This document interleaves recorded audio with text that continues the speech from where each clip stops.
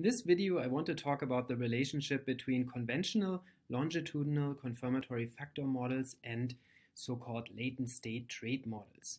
Here you can see a conventional longitudinal confirmatory factor analysis model that in latent state trait theory, or from the perspective of that theory, we would also call a latent state model or a multi-state model. What does this model do? It just simply specifies a separate factor at each time point. You use the same set of indicators on multiple time points, in this case 2, and so at each time point you have your latent factor that represents the true scores for a set of indicators. And so in this latent state model or multi-state model, the latent state factors can be correlated across time, and that correlation can be used to assess the stability of individual differences across time. Models like this are very commonly used to analyze longitudinal data, and in this presentation here I want to show you how a model like this can be turned into a latent state trait model, and then what that latent state trait model is good for, or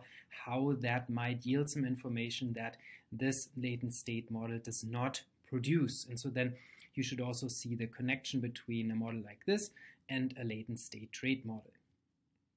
Now, the latent state trait model, or latent state trait models in general, were developed by Rolf Steyer in the late 80s and early 90s in response to the so-called person-situation debate in psychology, where people were debating, are psychological constructs more trait-like, driven by person effects, or are psychological constructs state that are driven by situations and situational effects?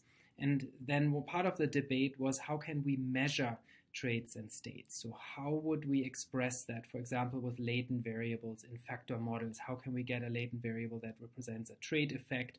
How can we get a latent variable that represents a state effect or a situation effect? And so then those latent variables would allow us to find out whether psychological constructs are traits or states, or a mixture of both. And so Rolf Steyer developed this latent state trait theory that allows us to explicitly define latent trait variables and latent state residual variables and other variables to express person effects and situation effects in terms of latent variables and separate them from random measurement error. Now, how can we turn our latent state model or conventional confirmatory factor analysis model into a latent state trait model? So in this case here, with two measurement occasions, where we have just two states, so to say, tau 1 and tau 2, we actually can derive an equivalent model that will produce the same fit and the same degrees of freedom as the previous model by simply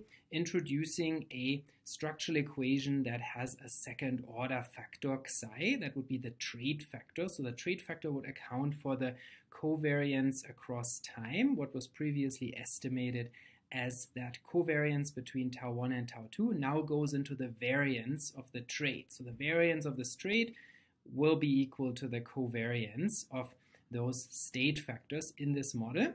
And then in addition, in the structural equation, we also have so-called state residuals zeta. Those state residual factors characterize residual variance in the latent state factors tau 1 and tau 2 after accounting for the trait. So the trait captures the person-specific variance, the variance component that is stable across time, whereas zeta 1 and zeta 2 are the residuals that capture situation effects and person-by-situation interactions at a given time point. Now you can see that this model is a second order factor model, or we say sometimes a hierarchical factor model. There are also many other ways in which a latent state trait model can be parameterized, and I have other videos that show that as well. For example, how a latent state trait model can be obtained as a bifactor model, and there are also other versions of latent state trait models. Some use only a single indicator at each time point, as presented, for example, by David Kenny and Zautra in 1995. And so in this latent state trait model here, we're basically now modeling the across-time covariance of the states by introducing this trait factor. What advantage does this have? So why is this better than just estimating those covariances? It's not necessarily better, but it is helpful in cases where you want to find out, is a construct more a trait or is a construct more state-like? Or if you have measurements, if you have a new test or a new questionnaire and you want to find out, is this questionnaire measuring something that is more stable over time, more trait-like? Or is this measuring something that is more state-like and more variable, for example, a mood questionnaire or an emotion questionnaire, as opposed to a personality construct that's maybe more stable, such as intelligence or extraversion or something like that? Because this model breaks down the variance of the first order factors, of the latent state factors, and allows for a variance decomposition based on which we can then determine trait and state residual components. Now, as I said, this particular model with just 2 time points is equivalent to the model with just correlated states. And that's because in this model here, we have to fix both of these second order factor loadings to 1, otherwise the model isn't identified.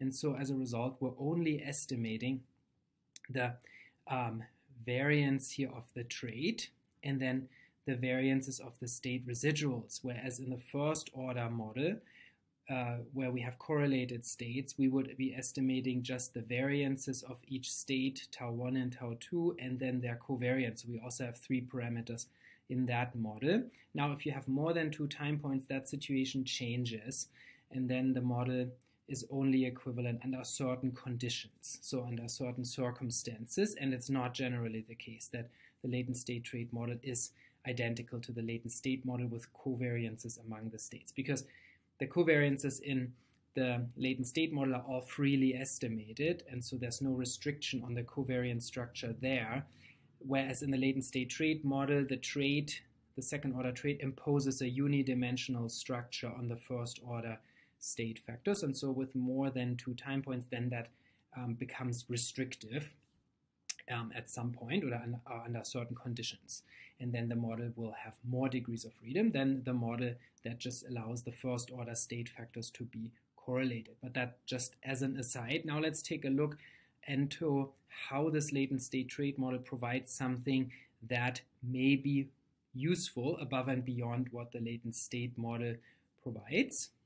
And so in this latent state trait model, we have decomposition of the first order true score or latent state variance. So the first order factors tau are called latent states in latent state trait theory because they contain both trait and state residual components. And so any given state at any given point in time, latent state trait theory assumes that the true score of a person is a function of that person's trait score and that person's and the state residual score that characterizes situation effects and person by situation interactions. And so as a result, the latent state variance can be broken down into variance that is trait variance or variance xi and variance zeta t that is due to situation effects and person by situation interactions.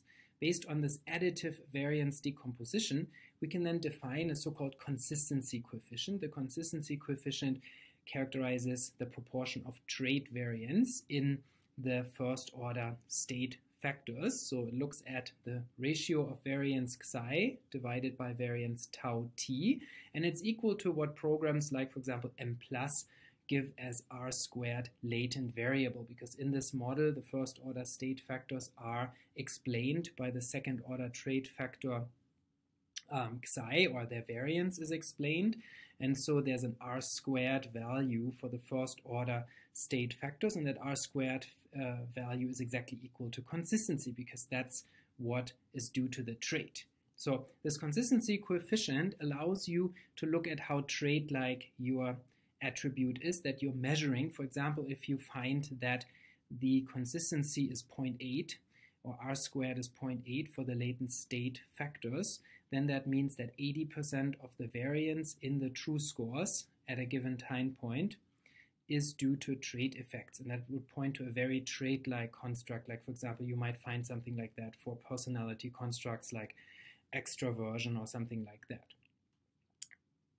Also, you can derive a coefficient that's called occasion-specificity. Occasion-specificity is 1 minus R squared. So it's the rest, so to say, that is not explained by the trait, the residual variance in the tau factors that is not due to Xi, and so that is given as the variance zeta t divided by variance tau t, or in programs like Mplus, you would get that as 1 minus r squared, which Mplus, for example, gives as the standardized residual variance for the latent variables. Now, if you find, for example, that occasion specificity is 0.5, then this would mean that 50% of the true score variance at that time point is explained by situation effects and or person by situation interactions, and that points to a relatively state-like construct. So that's something that we would, for example, expect for constructs like subjective well-being, life satisfaction, emotions, where there's a stronger state component, where your mood or something like that depends more on the momentary situation, or a little bit more, where this is more influenced by day-to-day variations than things like intelligence, for example, that tend to be very stable. I hope that you found this presentation useful to learn a little bit more about longitudinal confirmatory factor analysis and latent state trait models. Check out the description for more videos. If you like these types of videos, then please subscribe to my channel and leave a comment in the comment section in case you have other topics that you would like to see discussed, and I'll see you next time.